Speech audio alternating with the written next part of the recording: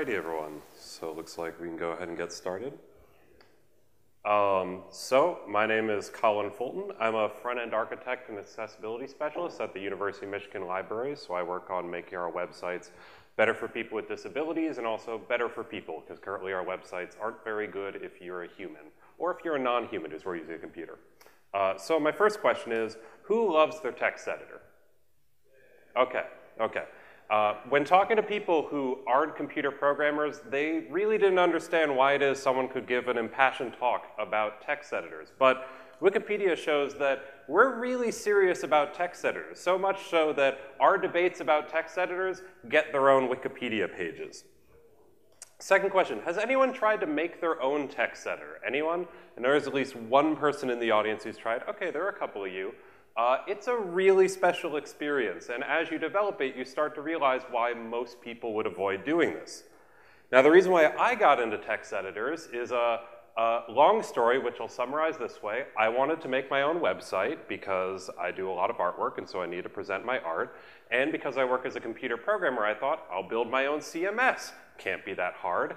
As I'm developing my own CMS to do things, I then think, well, maybe I can develop my own web framework, because then I can learn about how to build web frameworks. And after working on that for a bit, then figured that, well, I don't really like any of the HTML templating languages that are out there, so maybe I'll develop my own. And I don't know that much about parser Elixir theory, so maybe I'll try to do that. And at the end of this really long yak shaving expedition, I decided, well, you know, I'm spending all my time in text editors, and I don't really know how to write one of those, so why don't I spend some time trying to write the perfect text editor? And so far, that's been the end of my long yak shaving expedition.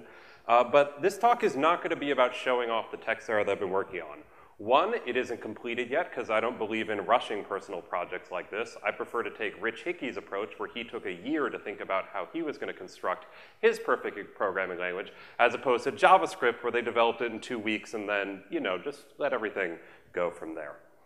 So, in summary, what this talk is going to be is first we're going to travel through time and look at text editors throughout history. If any of you are old Unix graybeards out there and you've been using ed since day one, then you can just sort of snooze through this bit. But for the rest of us, it's really interesting to look at where our text editors come from.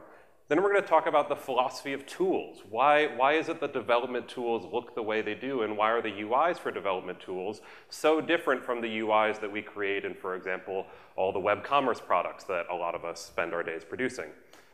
And finally, we're going to spend some time building a time machine. Most text editors have a time machine in it, as well as a number of other features, so we're going to spend some time building up these various features.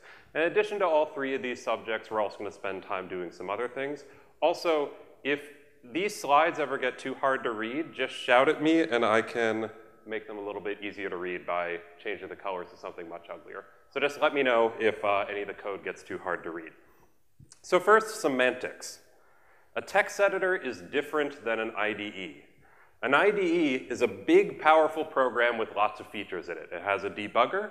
It has a, let's flip that. Is that better? Okay.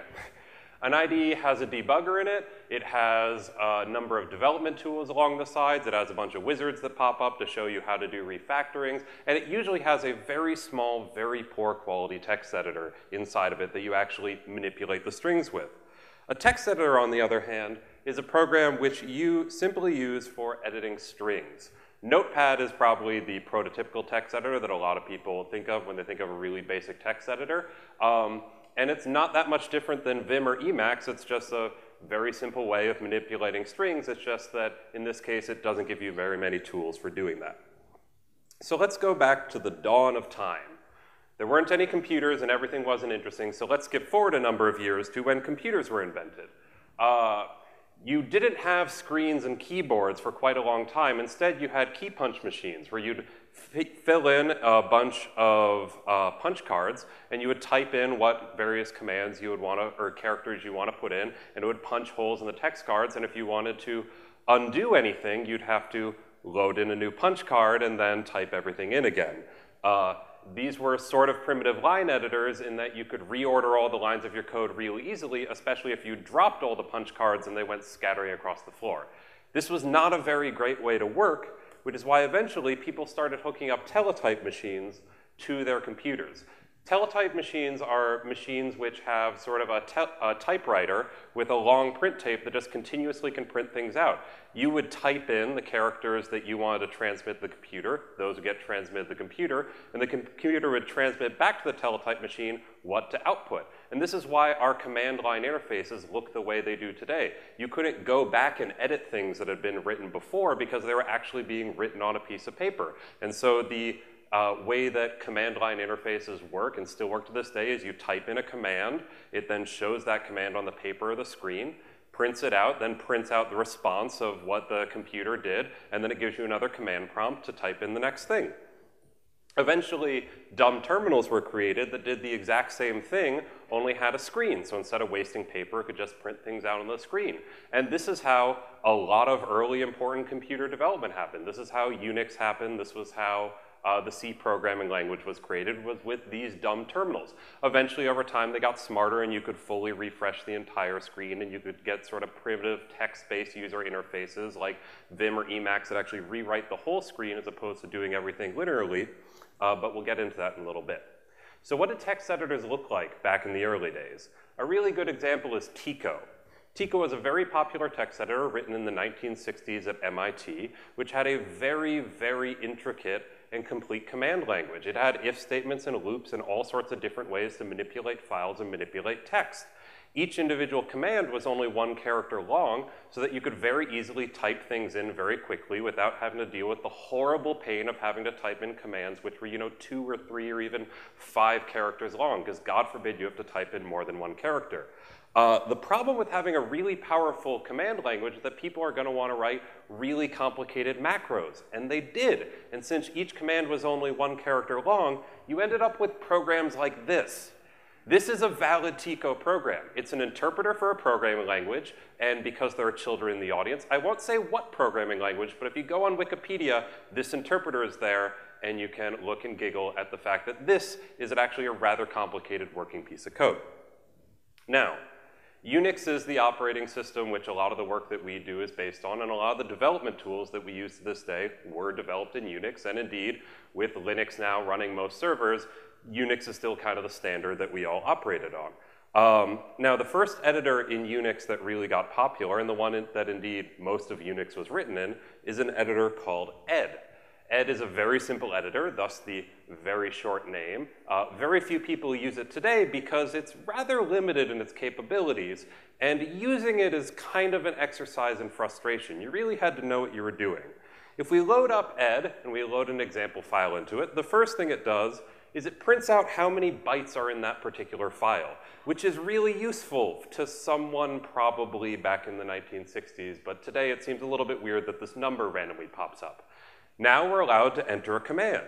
If we enter in 42, what ed's going to do is it's going to operate on the line 42, and we didn't give it anything to do, so it just returns that line and tells us what's on that particular line of the file. Now let's say we want to look at more than 1 line of the file, which I know is a really crazy idea. Ed actually would allow you to do that. If you typed in a comma between 2 numbers, that would give you a range of lines to operate on. And of course, if we run that, it only returns 1 line because ed only returns the last line that it operated on. If you actually wanted to look at multiple lines, you would have to insert a command like P or N at the end of your command, and then that would allow you to see what was at the end of the line. And on this file, if we run this particular command, it will give us a question mark, which is super useful, because what does that mean? I don't know. Actually, I do know. That means that ed encountered an error. And obviously, it is explaining to us that we got an error with the simplest means necessary, a question mark, and then we have to enter another command to ask, what on earth was that error that you just gave me? And now it will tell us, oh, it's an invalid address error. You asked for a line that didn't exist, and so obviously I'm going to return a question mark. Now, if the line that you were trying to edit happened to only have a question mark on it, then have fun trying to figure out that little bug. But we can move on. Ed really is a pretty ugly editor to work in, and these commands aren't very elegant, but at the same time, there's a lot of things that you can do with these commands, and they're very short, and you can put them together and do very powerful things very quickly. So what people eventually did is they extended ed, removed this sort of live editing mode, and turned it into sed, which is a Unix tool which many people still use today. It allows you to create add strings of commands and operate them on a file, and then use that in a typical Unix pipeline to do lots of complicated operations. Sed may be ugly, but it's made for professionals. It's made for people like us who can spend the time learning how to use an editor. And the reason why this ugly, terrible, hard-to-use program is still used today is because our needs as professionals is different than what a lot of other people need. A lot of people talk about UIs a little bit after this time period by talking about modal versus modeless UIs. A modal UI is something like ed, where there's a command mode, an insert mode, a preview mode. Vim works this way, Emacs works this way, and many early command line tools wouldn't actually even tell you what mode you're in. You just had to kind of maintain that state in your head. And so what a lot of people started arguing for in UIs was to have modeless computer programs. Computer programs where everything was open to you and you didn't have to switch modes to do different operations. You would just do the operation you wanted to do and the program would automatically switch modes to make everything work. These days, though, I don't think this is a very useful binary to draw our programs in. Modal operation still happens in a lot of things. For example, if a dialog box pops up to walk you through some wizard to do a refactoring, that's putting you in a separate mode, and there's nothing wrong with that. Modal is fine as long as it's direct you in the right direction. So when talking about developer tools like this, I have a different divide which I like to use. There's hand tools and there's wizards. And to give you an example of what I mean by this, let's say we have to cut some wood. This right here is a Japanese saw. It's a beautiful woodworking tool. It is absolutely fantastic to use, and many woodworkers have at least one of these in their shop. What makes it different from a typical European saw is most European saws cut on the push stroke. Now, this may seem like a small thing, but the reason why they did that is then you can throw your whole weight into it as you make a cut, and you can cut through big pieces of lumber a lot faster.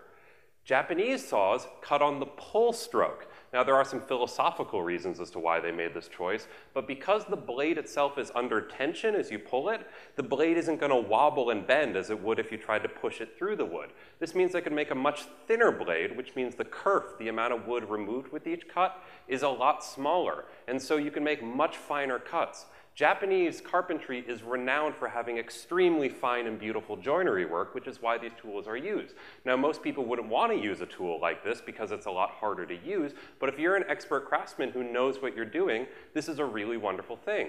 And a side note, since this is a Ruby conference, the Japanese word for a wood saw is nokugiri, which those of you who are familiar with the famous XML library, which is either your favorite thing in Ruby or your least favorite thing in Ruby, depending on how much you've had to use it, just an interesting little aside. Now, wizards work differently. Let's say we want to cut some wood and we're not a carpenter. We just need to get the job done because our deck just fell down and we need 5 2x4s, which are 3 feet long. Instead of learning how to do the art of craftsmanship, we can just go to a home center and say, can you give me a bunch of 2x4s cut to this length? They're not going to be cut as well. They're not going to be of the same quality. The lengths may all be slightly off. But that doesn't matter because we don't need exacting work in this case. We're in an emergency situation or we're doing something really complicated that we don't fully understand, so we can rely on someone else's expertise to do that, give up some of the fine control, but gain the ability to be a little bit more productive. Now, wizards can be really terrible. There are plenty of situations in the history of computer programming where people have created the worst wizards, and they are hyperbolically bad. But wizards can also be great. Let's remember what a wizard is. It's a magical creature that can take you on a guided journey. When you encounter a Balrog, if you have a wizard with you, it'll just take care of that for you, and you don't have to think about it, and you can go on your merry way.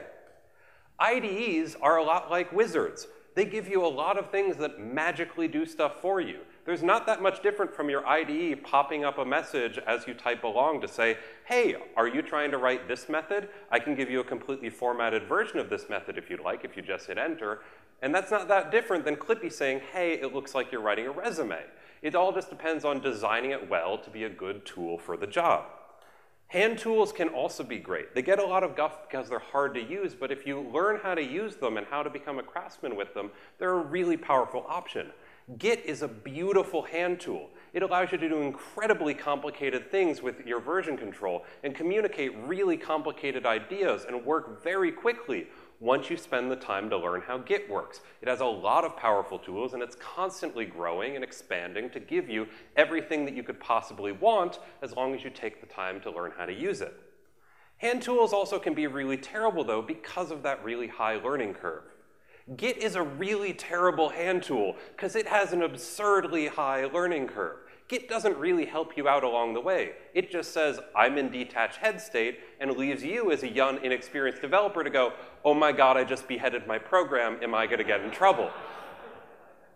It's also completely inconsistent on how it works on the inside, and there are a lot of ways that can be improved. Linus Torvalds has said that, Git is really hard to use, and he doesn't care. That's kind of the point of it. Just get over it, learn to use it, and you'll get along okay. Hand tools have other advantages, though, which aren't talked about as much, and they're usually brushed aside as small things, but I think they're worth mentioning. Wizards do magic for you, and this is why wizards are great. But hand tools make you feel like a wizard. By this I mean, if you've ever worked around really experienced developers who are really good at Emacs or Vim or Unix, they're constantly just never touching the mouse, moving their hands on the keyboard as fast as possible. Windows are popping open, they're completely refactoring all their code, and you can't even understand what they're doing because a bunch of gibberish is just getting typed on the screen, and somehow magic productive work is happening. By the way, if any of you are not familiar with XKCD, which this is a technology conference, so I know you all are, please feel free to just leave this talk now and go read all of XKCD. It's going to be much better for you in the long term than sitting through this talk. So when it comes to wizards and hand tools, both are fine, as I've explained, and it's just about choosing the right tool for the right job. If you need to do complex version control every single day, you're going to want a hand tool like Git. However, if you're doing data recovery, you're not going to want a complicated tool that you have to learn how to do, because whenever you use a data recovery program, you're in an emergency situation and you just need to get stuff done. In that case, you're going to want a wizard that just has the magic, please give me all my data back button, and takes care of that for you. I should also note that wizards and hand tools are not mutually exclusive.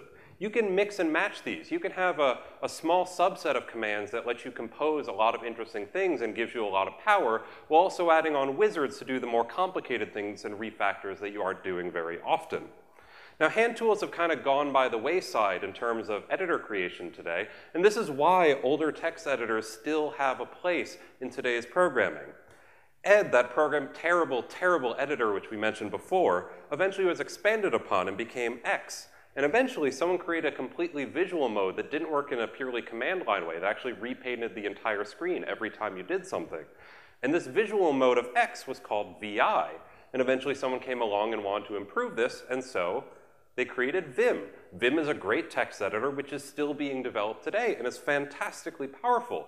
Even though it is really difficult to use, one reason why we as programmers gravitate towards it is because it has that hand tool nature. It lets us do really complicated things as long as we're willing to take the time to learn how to do it.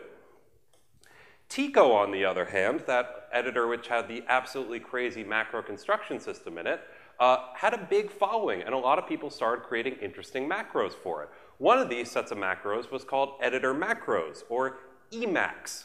Now, eventually, Emacs got rewritten into a small core that they then built a Lisp-style language on top of. But Emacs is a really fantastic editor in that it gives you a lot of really powerful macros to do a lot of work. You have to spend a lot of time learning all of the complicated meta key combinations to do everything and to get all the plugins downloaded to do what you want to do. But once you spend the time to do that, you gain a lot and can do hugely powerful things. I should note that as a Rubyist, I'm personally not a huge fan of Emacs, and that's because I like fun when I'm programming. And to define a function in Emacs, you have to write defun, and that just hurts me emotionally. Now, we can do better. All of these editors are old. Lots of them were written when computers filled entire rooms, and the situation has dramatically changed now. We have supercomputers that sit on our desks now. We have gobs and gobs of memory. And sure, it's bad to be wasteful as a programmer, blah, blah, blah, blah, blah. But we're at a Ruby conference. We're not at a C conference. We know that you can take advantage of how powerful machines are these days to write really elegant, concise, beautiful programs that may not be as efficient as they would be if we wrote them in the style that these older text editors were written in. But they can be really expressive and easy to expand upon and grow. So let's go through some examples of improvements that we could make. One thing is a better command syntax. Vim itself uses a command syntax which is largely based off the syntax of Ed. They expanded on it, and they really expanded on it to create a lot of complicated things. But to understand the particular syntax which Vim uses, we have to look at this, the ADM3A. It was a particularly popular terminal back at the time that VI and eventually Vim were written. And in the case of VI, if we take a closer look at the keyboard, and I don't know if you all can see this, let's, there, that's better. If we all take a closer look at the keyboard, there are a number of things that give us clues as to why Emacs, or why VI and Vim have this really weird looking syntax. One thing is, let's look at the H, J, K, and L keys. They actually have cursor arrows on them. The reason why VI and Vim have H, J, K, and L as cursor keys is because these were the cursor keys on the keyboard that it was created with, so obviously that's what they're going to use. Today, that's kind of wasting the home row with something that I know a lot of Vim users don't like moving their hand all the way over to the cursor keys, but that's valuable real estate on the keyboard that we could use. A lot of VI and Vim users talk about how important the home row is, and yet to switch modes, something that we do commonly, you have to use the escape key, which is really far away. Except on this keyboard, where it's right next to the keyboard, or it's right next to the Q key. It's really easy to get to that. And so the command syntax was largely based off what's easy to do on this particular obscure keyboard, which no one uses anymore. Something else to note for all you people who use Unix, the tilde key says home above it. It's a little hard to read there, but if you go online, you can see that. That's why in the command line, if you do cd tilde, it goes to the home directory, because obviously you'd use this key because it says home on it. It just makes perfect sense. Now, in building our own command syntax, we're going to want to do a number of things, which really are just good OO principles. We're going to want to follow the single responsibility principle. Let's not have commands that do really complicated things. Let's make a small subset of commands, each one that does their own separate individual thing, and it does it well. Then we can use composability to put these commands together and build more complicated, interesting macros to sort of do the work and do more complicated functions. And if we use higher order abstractions to sort of organize all these commands, we may not have complete knowledge and a complete memory of what all the commands are that are available to us, but if we understand the higher order of abstractions of the various sorts of commands we can do, we can then go and look them up a lot easier and maybe build it into the editor where it can say, oh, you're trying to do a selection, here are all the options for selection commands in case you forgot. And finally, having documentation would be really great to have just core in the editor, and why not put static typing in our command language? So that way, when we mistype a command, the command can just tell us, oh, you put a number in something that expected a string. That's why I'm not going to do anything. As opposed to most command line text editors, which when you input an invalid command, just say, nope, and then you have to figure out what happened. When we take a look at all these, we try to figure out sort of what can we do to make a command line syntax that sort of follows all of this in our command line text editor. So we can divide all of our commands that you pretty much ever want inside of your editor into 3 categories. One is selection. Your find command, your go to line command, your select a function command, your select the parentheses command. All of these are just different ways of selecting things. And if we allow multiple selections, we can then use our find command to find multiple things, select which ones we want, and then do our transformations from there. So instead of thinking about moving a cursor around on the screen, we can just think about telling it what we want to select and then perform our operations from there. We then need some modification commands to sort of nudge those selections. So maybe we selected everything within a set of parentheses and we just don't want the parentheses. So something to sort of nudge it inwards. Or maybe we have 2 selections. We want to find the intersection of them. We need some tools to do that, but there aren't that many that are necessary. And finally, we need the actual commands for doing editing. But these don't have to be very complicated. You have a delete command and a replace command and an insert command, but all those are really kind of the same thing. A delete command is just replacing your current selection with an empty string. Cursor is just a selection of 0 length, and so we can just sort of combine all these into one giant command, where if you just enter the command with no arguments, it'll delete it because it'll replace your selection with no strings, and then if you enter a string as an argument, it'll then just replace that. And so when we just take these 3 things, we can build a really powerful command language that lets us craft text in lots of interesting ways and something that we can expand upon. So if you're working in a language like Ruby that has blocks, you can add a select block thing. Or if you're working within a Lisp, you can add something like parseEdit, which just manipulates selections using the ideas of how to select things around parentheses.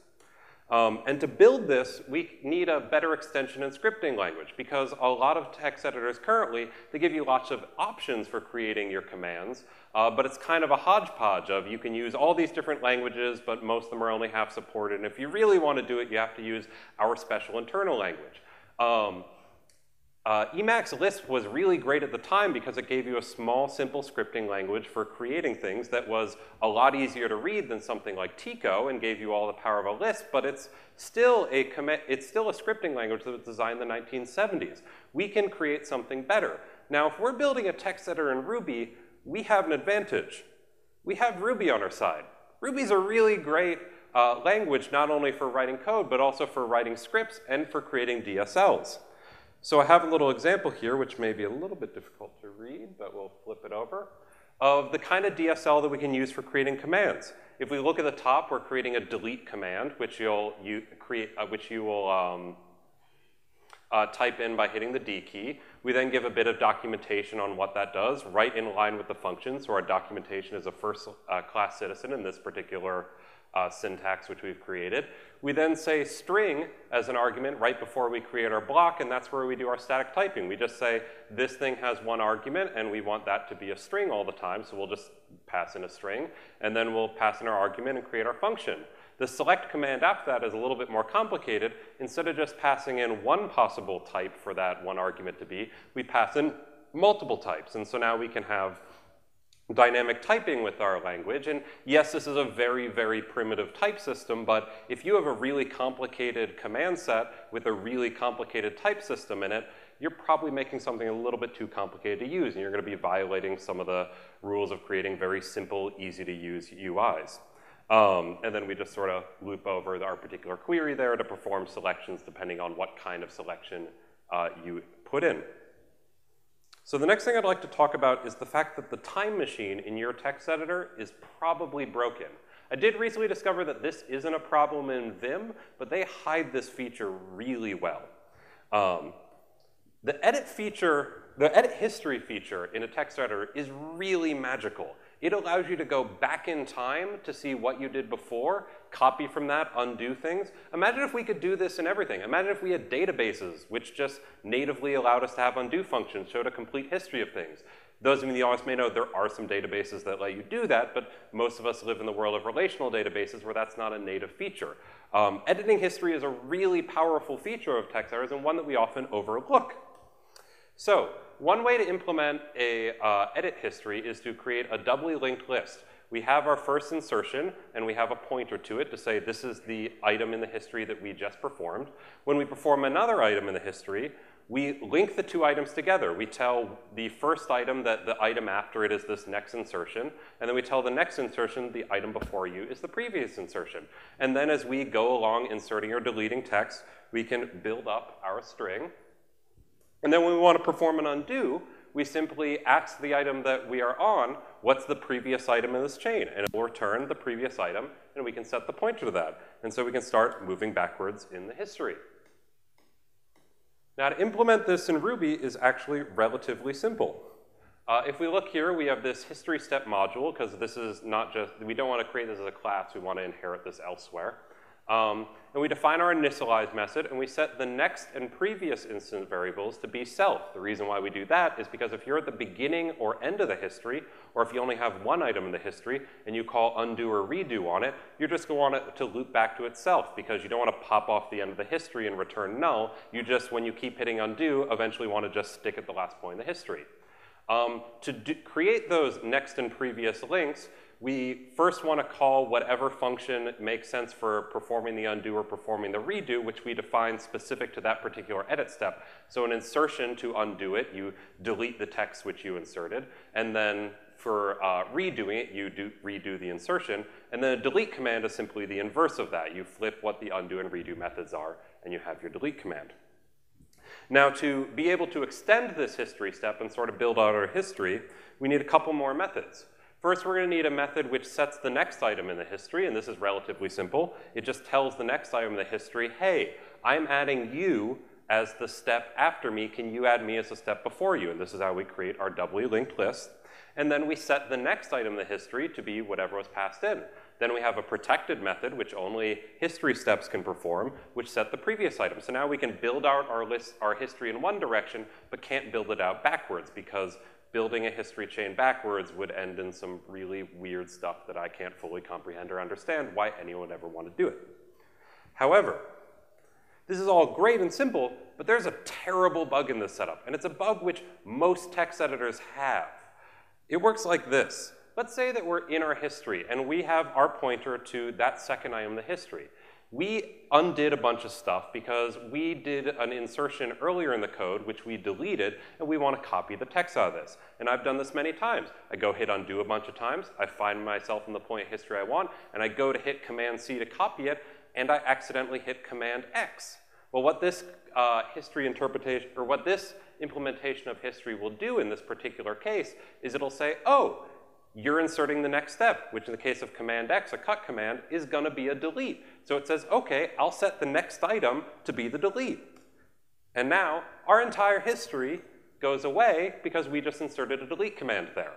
This is really bad. If the point of history is to allow us to save and protect our work, we're running into a serious problem because we have a situation where our history can dump all the work which we had previously done. Luckily, the solution to this is to create a branched history, similar to how Git works. Now, Git is a very complicated bit of software, but we can create a very simple implementation that just extends our previous history model to add alternative history lines. And it works a little something like this. We're in a similar situation. We're at that second insert command, and we're about to perform a cut, which is going to insert a delete in the history.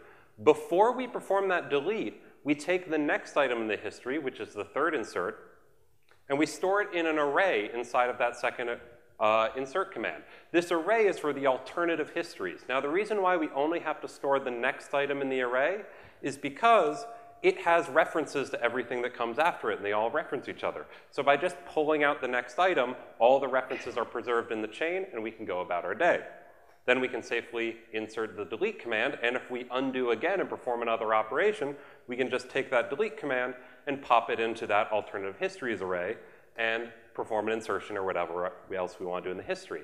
Then all that we need is a method which allows us to access those alternative necks and swap between them, and then we can have a history which preserves all of our history no matter where we go inside of it, and we can edit at any point in the history and know that we're not going to delete any of the work that we've done before.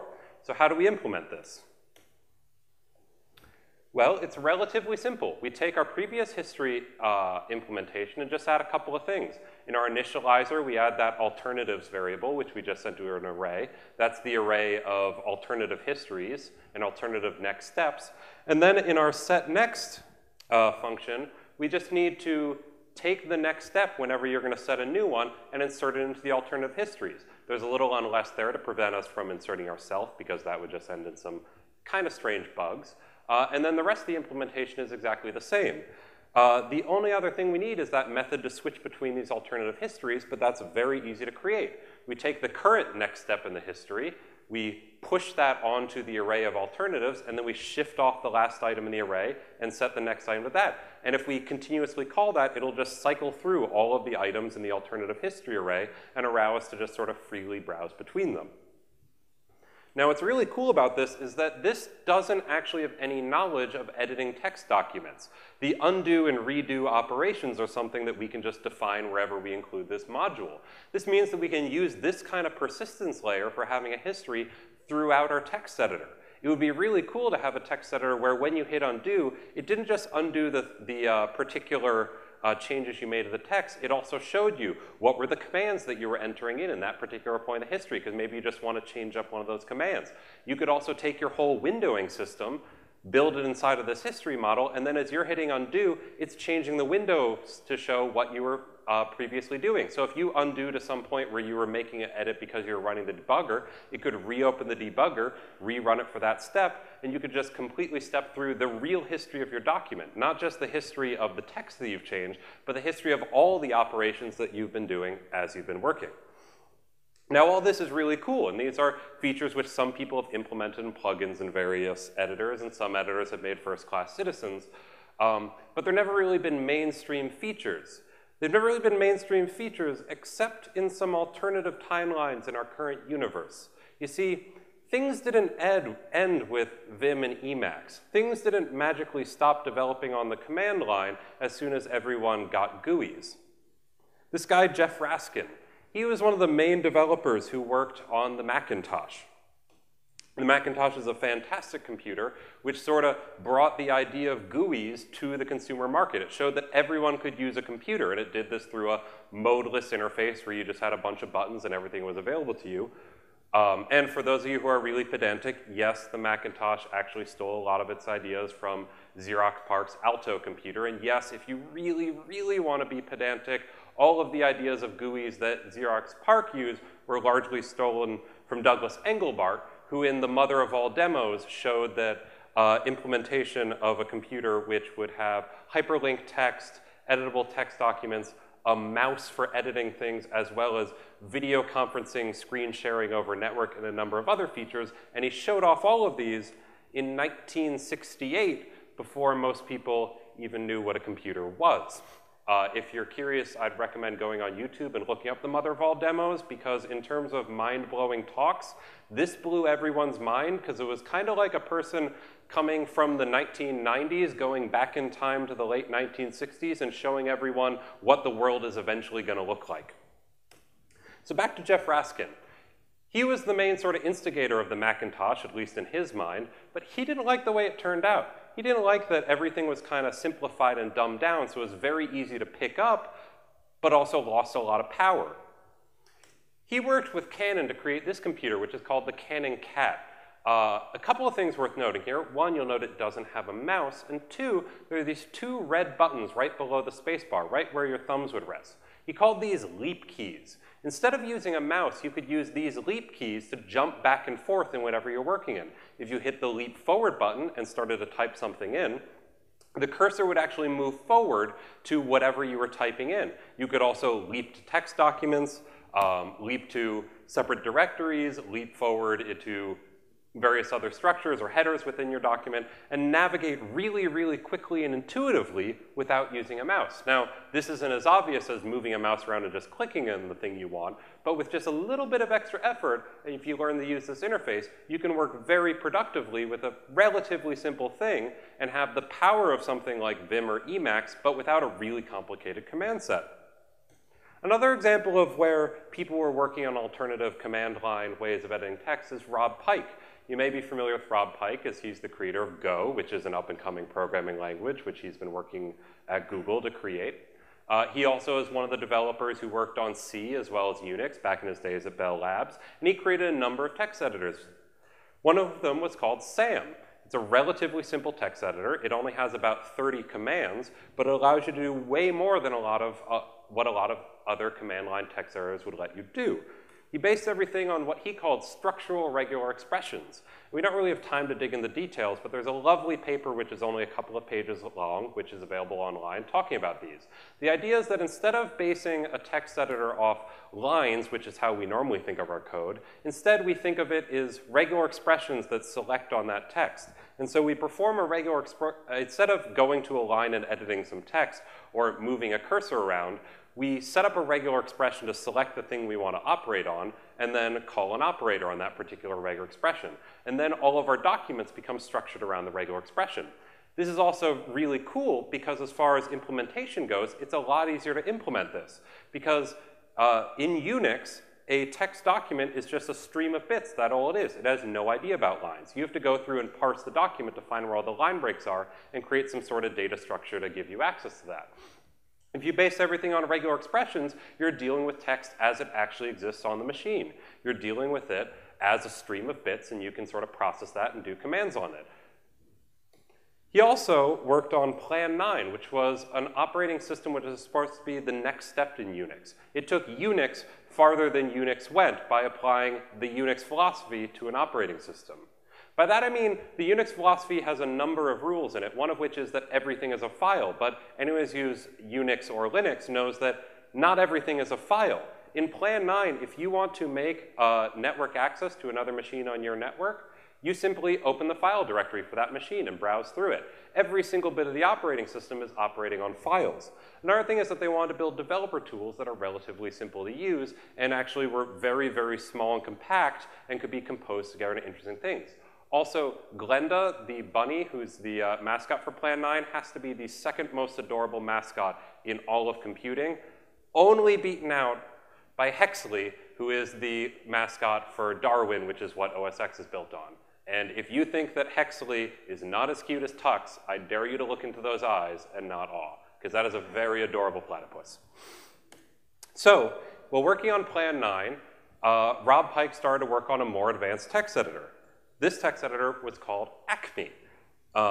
If we take a look at what an Acme window looks like, at first it looks like a relatively standard document. We have a bunch of separate sections open, and each one of them has a menu bar at the top.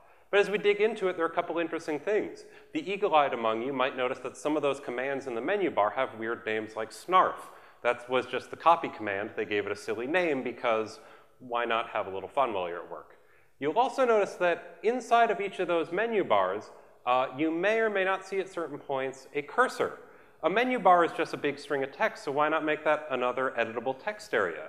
This means that whenever you open up a document, you can edit the menu bar, add whatever commands make sense for that particular section of what you're working on, and go from there. Imagine if you had a text editor where you opened up a Ruby document and you're like, oh wait, I need a quick access to my build chain. You could just put a little command right there as you're editing into the command or into the menu bar and just click on that and access it whenever you want. And you could change that and edit it over time and build it to however you want without having to deal with writing a bunch of plugins or things to alter the GUI of the text editor. This actually extends into the body of the document. If you select any text in Plan 9, including in the body of your text document, and click on it in the right way, it'll execute that command. This means that you can insert comments into your text document which say, to run a test on this particular method, please build this particular RSpec file. And when you show the RSpec file name, you could just highlight that, click on it, and Acme would automatically open a new section which would run that. Now these particular tools, SAM and Acme, became really popular with the people at Bell Labs. Rob Pike still uses them today. Ken Thompson and Dennis Ritchie, the creators of Unix and C, who worked on those together, both of them throughout their development careers, did and have used both of these editors, and their preferences vary, but they continue to use them because they really like the power of these as development tools. Brian Kernighan, who worked on one of the most popular early books on the C programming language, as well as developing the tool set, he prefers using these editors. And finally, that last name there is the creator of C++, who also prefers using them. Now, the really cool thing about these particular editors is that you can still download and use them today. All of the development chain of Plan 9 was ported into a thing called Plan 9 for User Space, or from User Space, which is not only a clever name, it's also a port of all of these development tools into OS X, Linux, Windows, BSD, and pretty much any other operating system you want to work in. So you can go ahead and use these text editors today if you want. So what are some takeaways? First, when you're designing development tools, take some time to think about what you're doing. Are you building a hand tool that's going to let people perform lots of complicated operations and you have a bunch of composable stuff? Or are you building a wizard? Rails is kind of built like a wizard. It gives you a lot of magical commands to let you do things that you don't have to do very often, or they're so complicated that you don't want to dig into them. Sinatra and Rack are more like hand tools. They're really useful. They may be more difficult to build complicated applications with, but they give you that fine-grained control, which is really nice. I'd also recommend that if you haven't already, try building your own text editor, even if it's a simple one. If you don't know that much about I/O, it's a great way to learn about I/O, especially in Ruby, where it's a rather pleasant experience. You can learn about data structures as you implement more efficient ways to read from files. You can learn about interface design, which I've talked a lot about here, but you may have your own ideas and you may think, I'm completely crazy and have terrible ideas. Well, why don't you show me up by developing a better text editor? I'd really love to see what you guys could come up with. If you want to learn about threads, you could build a really efficient text editor, which allows you to run searches in the document without freezing up the interface. It's amazing how many text editors aren't multi-threaded. You could go ahead and implement that yourself. It's also a great way to learn about software architecture. All these individual components of the text editor are great ways to experiment with OO design patterns. And so all of these and even more things are great things that you learn by trying to implement even a trivially simple text editor on your own. Finally, if you don't do any of this, or if you do, just try and take some time to learn a new text editor. If you're someone who's only using GUI editors, there are lots of tutorials out there which can give you a basic introduction to Vim and Emacs. Not only can you learn a little about how to use these tools, but if you ever SSH into a server, it's a lot faster to be able to just pop open Vim or Emacs, make your quick changes, and get out. And you may end up liking it. You may end up finding out that these are really powerful tools that you want to use every day. If you're someone who's already an expert in Vim or Emacs, why don't you try out Sam or Acme? Try out some of these weirder text editors. You may find that they may be a little bit more difficult to learn because of the kinds of command sets they're used to, but they're really, really going to be great to learn. And so last, I just want to mention that we stand on the shoulders of giants. A lot of this talk has been focusing on computer science history. Dig into computer science history if you haven't already. There's a lot of amazing stuff there which people haven't implemented. Papers from the 1970s which have beautiful data structures in them which are still useful today. You can find me as Just Colin on GitHub. I don't have any of this code up there yet, but over the next couple of weeks I'm going to be uploading that. And thank you very much for your time.